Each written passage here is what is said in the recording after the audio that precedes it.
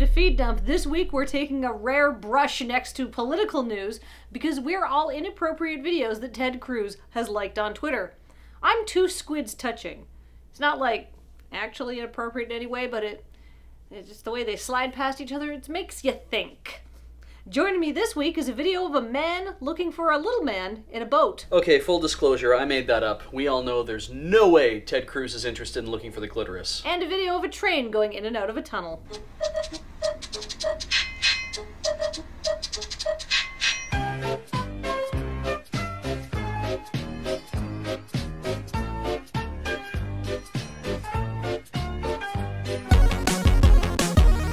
Enjoying that hot weather? Well, good news. Passy Pete, the Maine lobster, has predicted 6 more weeks of summer. Oh, the Maine lobster. I'm glad. We're not getting stuck with the shitty understudy lobster. So what's the folk wisdom process here? Passy Pete scuttles out from underneath a starfish or whatever, and there's 6 more weeks of summer because he doesn't get eaten? Yeah, and I've never really understood the whole process of animals foreseeing the future, or how they even choose these animals to prophesize anything. Do I just go find the next badger I run into and ask it for the next goddamn lottery numbers? Well, Ben, don't count out our more perceptive members of the animal kingdom. I met a Thompson's gazelle that gave me very good advice to not eat at Pizza Hut. You don't need an animal to tell you to not eat at Pizza Hut. Most people who eat at Pizza Hut are goddamn animals to begin with. Oh! No, sick burn, bro! Sick burn! Agreed. I think our more civilized viewers would prefer to eat at a place like Domino's or perhaps even Papa John's for that more above-the-board experience. Did you know that 4 out of 5 orangutans that I've personally asked recommend Papa John's pizza? I mean, it's not like orangutans are known for their amazing taste in Italian food, so I don't know how seriously I should take their review, but they seem to be having a good time. And speaking of great taste, you know what would taste great on a pizza? Beach's mom's asshole.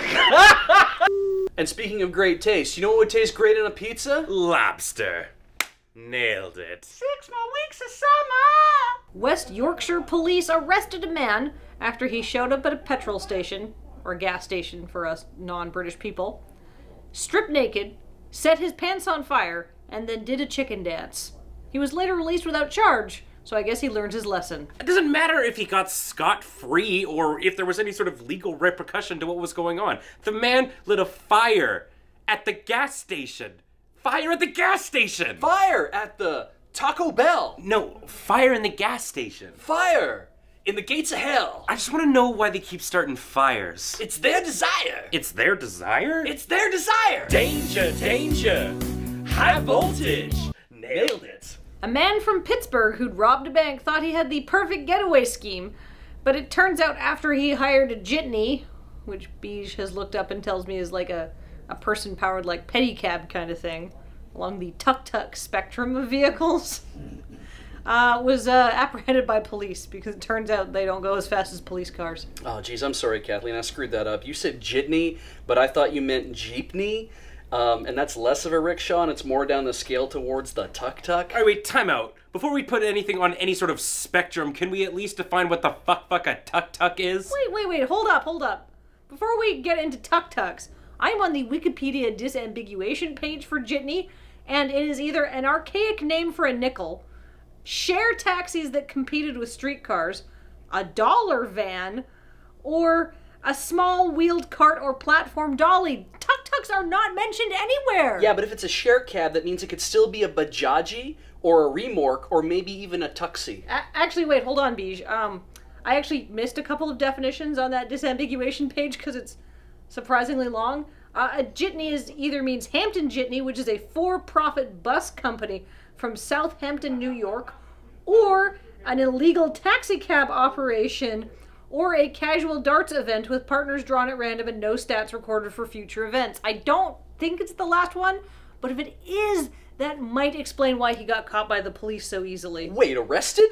Wait, what's going on? Oh, I tuned out of this conversation a while ago. I'm on Tinder. Well, seeing how we basically managed to avoid talking about every single story this week, I think it's time to call this episode of Feed Dump to a close. Nailed it! But before we do that, I want to give a shout out to my co-hosts, Ben and Beej, because not all sources of news would have them, and why would they? Because they are completely distracted. But also, I want to say 2 birthday shout outs that I forgot about because we were moving. So I truly have nailed this one. The first one is to Jonathan Kennedy.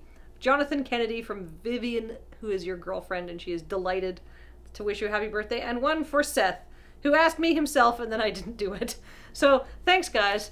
And remember, there may be better sources of news, but they won't remember to give you birthday shoutouts a couple weeks later. And they won't have this hat, which says, we kept forgetting to mail this hat, and it's been bugging us, from longtime fans Nick and Lorelei. It's a fly hat. I'm motherfucking Beelzebub, Lord of Lies.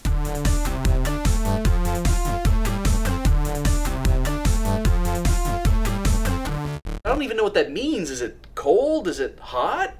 Is it just that you have to spend like another 6 weeks at Kennebunkport with people who are tangentially related to the Kennedys? Lobster. Nailed it.